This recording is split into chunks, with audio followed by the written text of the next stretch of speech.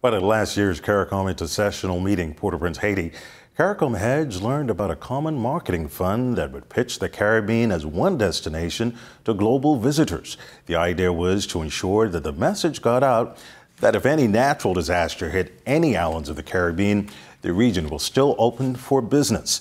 Tourism and Aviation Minister, the Honorable Dionisia Diaghilew, was among the presenters in Haiti in his capacity as the former chairman of the Caribbean Tourism Organization. We asked him last week for an update on the status of the fund.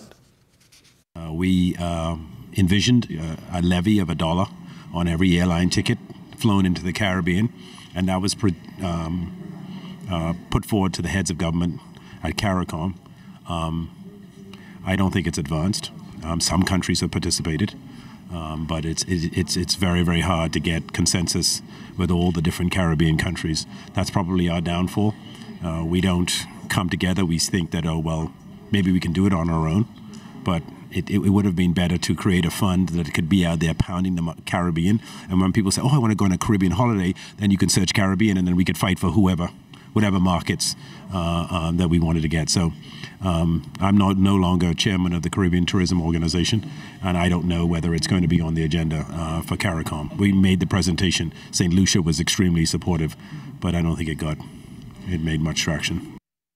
Well, 600 delegates from 30 Caribbean destinations are expected to attend Caribbean Travel Marketplace 2020 at Bahama Resorts next year, January. The 38th edition of this much-anticipated regional conference will feature an array of global and regional industry stakeholders who are eager to come to the Bahamas to attract business. Some of the organizers indicated at a press conference last week how this annual conference significantly boosts regional tourism. If our tourism figures could be compared to the financial markets, we would say the Bahamas is now experiencing a bull market. That is, not to say that our prices are going to continue to rise. However, we must approach the future with optimism, enthusiasm for our tourism offering, and sustainability and widespread of our robust tourism economy. We're going to blow by that 300 buyers number.